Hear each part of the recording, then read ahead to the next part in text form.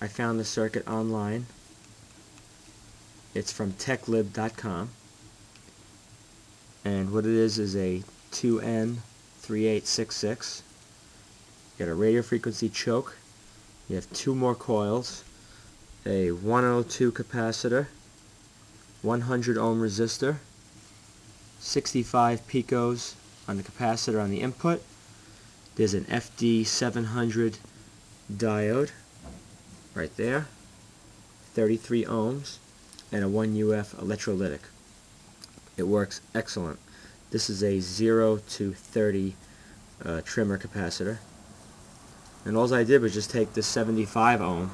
It's usually supposed to be a 50, but it works fine with this. 75 ohm coax connector. Connected it right here. I made this antenna right here. It's a dipole antenna.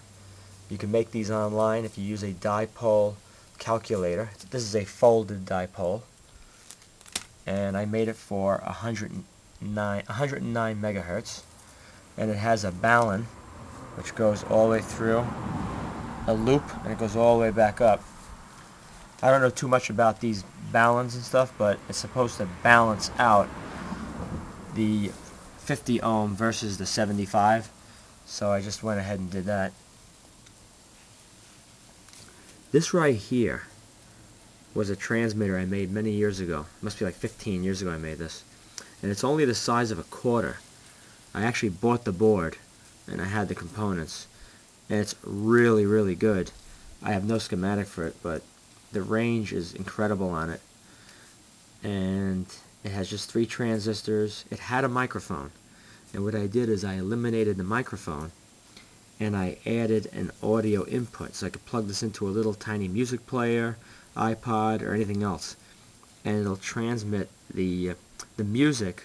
Granted, it's only going to be in, it won't be stereo, but it still sounds great. It goes through this transmitter and it goes into the amplifier circuit and out through the antenna. For this amplifier to put out a full 1 watt, you need a good 150 to 200 on this side coming in. And this is actually a little less than that. It was like 120 or something like that. So this isn't pushing out as strong as it should, but I am getting probably like a half a watt. Now if I turn up the voltage to like 15 versus I'm running everything on 12, I'll get a lot more output. Now when you want to put this together, you want to make sure the coils are very close to the board like that. I'm not an RF expert, but when you put these together, you want all your leads as short as possible and as close to the board as possible. And it's a good idea to use this copper board. And what you do is you take a Dremel, you lay out each component on the board, and you take a Dremel and you cut out each area with a cutoff wheel to make little pads that are separate from the ground plate. So like I cut a pad there, I cut a pad there. You cut all these pads, and this way the circuit can all go together. That's how I did that. See the back of it. See the back? You can see right through the light. That's where I cut away the copper to make the pads. I just tried this out last night with this little tiny transmitter. With this, the whole circuit draws like 100 milliamps. The two together. This one draws like 28, and this draws like another 70, 75. And I was getting like over a mile with no problem with this little setup right here, and crystal clear audio. If you have a transmitter and you want to take away the microphone, it's very easy. You take the resistor that goes from the positive rail, which is like a 27K or a 47, and it usually feeds into the positive side of the mic. You eliminate that resistor and you take out the mic, and all you do is you add like a 47K resistor going into the capacitor that feeds into the base of the transistor, and then you connect that to your audio player.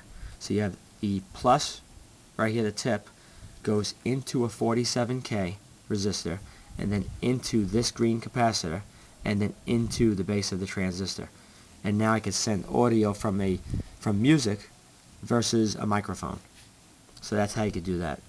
I'll put the link in the video description box, and there's a chart showing what the coils should be for a specific frequency that you want. Now I'm using 109, so this is made for 109 megahertz.